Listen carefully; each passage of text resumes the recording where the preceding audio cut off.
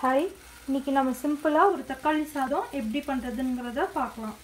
இதுக்கு தேவையான பொருள் பார்த்திங்கன்னா, சாதம் வேக வச்சு அதை ஆற வச்சுருக்கேன். ஒரு பெரிய தக்காளி அதை நறுக்கி வச்சுக்கோங்க. தாளிக்கிறதுக்கு பார்த்திங்கன்னா எண்ணெய், கடுகு, உளுந்தம்பருப்பு, அதுக்கப்புறம் காரத்துக்கு பார்த்திங்கன்னா நான் 2 பச்சை மிளகாய் எடுத்திருக்கேன். கருவேப்பிலை இலை, வெங்காயம் பார்த்திங்கன்னா இந்த மாதிரி ஸ்லைசஸாக நறுக்கி வச்சுருக்கேன். அதுக்கப்புறம் இஞ்சி குட்டி குட்டியாக நறுக்கி வச்சுக்கோங்க. கடலைப்பருப்பு 1 டீஸ்பூன் எடுத்திருக்கேன். அப்புறம் 1/4 டீஸ்பூன் கரம் மசாலா.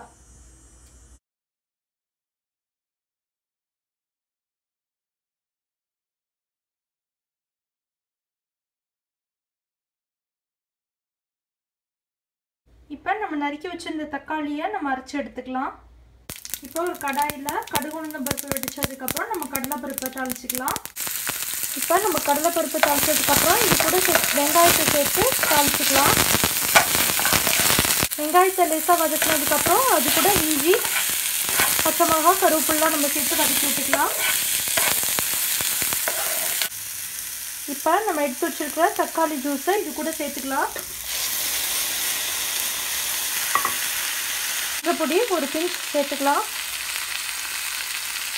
உப்பு உங்களுக்கு தேவையான அளவு, எடுத்து வச்சுருக்கக்கூடிய கரம் மசாலா, இது எல்லாத்தையும் இப்போ நம்ம மிக்ஸ் பண்ணி ஒரு 2 நிமிஷம் நம்ம இதை கொதிக்க விடலாம். இப்போ பார்த்தீங்கன்னா இது நல்லா கொதிச்சதுக்கப்புறம் நம்ம இது எடுத்து வச்சுருக்கிற சாதத்தை இது கூட நம்ம சேர்த்துக்கலாம். இப்போ சாதத்தை நல்லா மிக்ஸ் பண்ணி விட்டுக்கோங்க. ஒரு 2 மினிட்ஸ் கழித்து நம்ம அடுப்பை ஆஃப் பண்ணிடலாம். இப்போ பார்த்தீங்கன்னா நம்மளோட தக்காளி சாதம் ரெடி ஆயிடுச்சு.